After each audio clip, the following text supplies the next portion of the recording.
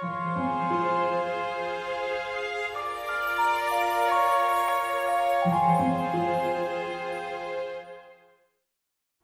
1865, the vicar of Swardston, a small village south of Norwich, was Edith Cavell, and in December that year his wife Louisa gave birth to their first child, a girl called Edith.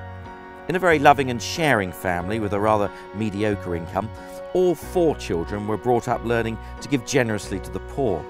Edith was a resourceful child and raised funds for her father's Sunday school by prompting locals to donate in return for her sketches of birds and flowers. At the age of 25, Edith left England and moved to Brussels, where she became a governess to a local family. She became fluent in French and also developed a passion for nursing. This was to become really important to her because in 1895 her father became ill and she returned to Norfolk to nurse him back to health. After her father's recovery, Edith began a period at Tooting Hospital, then at London Hospital from 1896.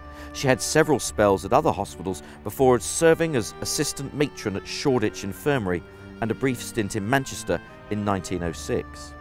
The following year, Edith returned to her beloved Brussels to assist in revolutionising the country's medical system.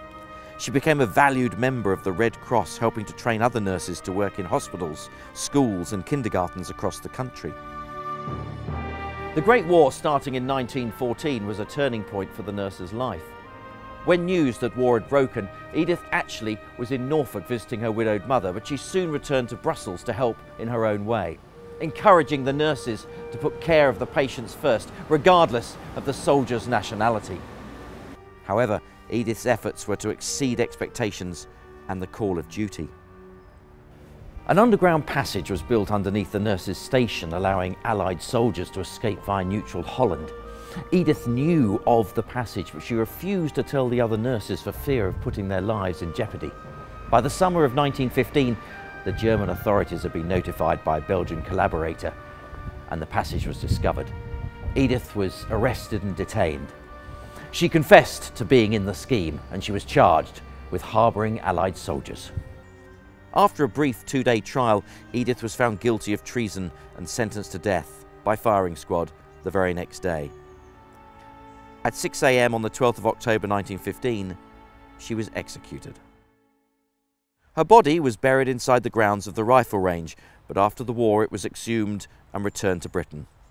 After a memorial service at Westminster Abbey, Edith was brought back to Norwich and buried on the 19th of May 1919. So this is the final resting place of one of Norfolk's great heroines, Edith Cavell.